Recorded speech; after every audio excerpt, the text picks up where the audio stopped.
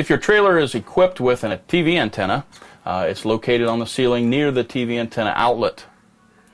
To operate that, you simply rotate in the direction that says up. When the antenna reaches the up position, it's a good idea to back it off about a half a turn because it goes past vertical.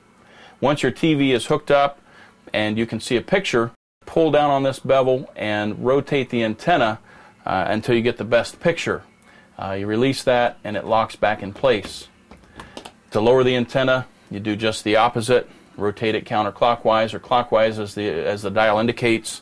One thing to remember before you leave your campsite is to put your antenna down, because it's not uncommon to forget your antenna and drive down the highway with it in the up position, which will damage it.